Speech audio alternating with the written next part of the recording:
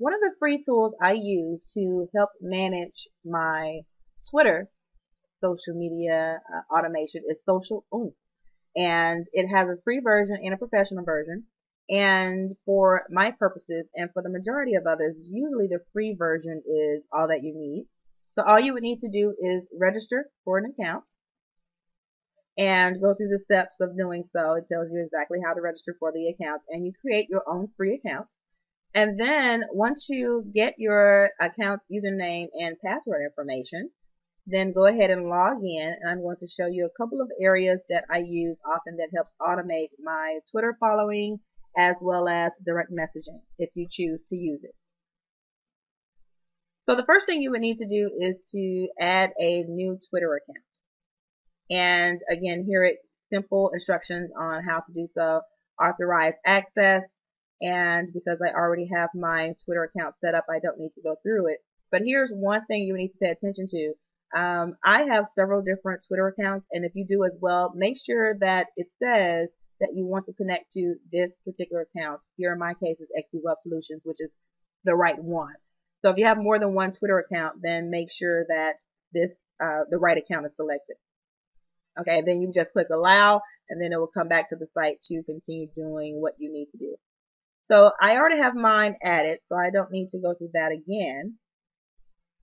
But the next step is to set your automation, meaning you want to auto follow those who follow you. So that way you don't have to go in manually and do so within Twitter.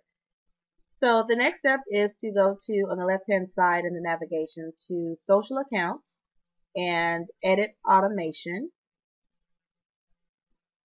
And here's where the Twitter accounts that you set up are included.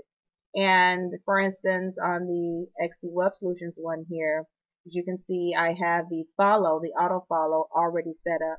But one thing you would do is go to edit, which will edit the account's credentials and settings. And a couple of things. The things that I'm suggesting are right here in this interface. The first one is the auto follow. Here you can automatically follow people who follows you. And it's only from this point forward. So if you already have people that you need to follow, you need to do that manually. So make sure that auto follow is checked. And if you want to include a welcome message to those who follow you, it will be sent as a direct message to them. If you want to do that, then you would make sure that auto welcome is checked, and you could insert a 140 character message here that will be sent to them. So if I followed you, then I will get a direct message back from you with whatever it is you want me to know about you, whether it's hey, check out my blog. I do not recommend thanks for following me, that type of thing. Make it something unique. Make it something that, you know, will allow or entice people to want to go do what it is you're asking them to do, or to respond. Maybe it's a question you're asking or something along those lines. But here, if you want more than one message, which is recommended, then there are instructions here on how you can have different welcome messages rotated. So ever so often, every time people follow you, they don't all get the same message.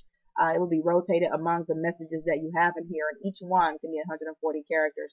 So this area gives you directions on how to spin those welcome messages that your followers get back. And you hit save, and then you're done. So those are the two areas that I suggest setting up initially when using SocialOomph, just to help with some of the automation that's not in the Twitter tool or the Twitter software out of the box, or that's not built in.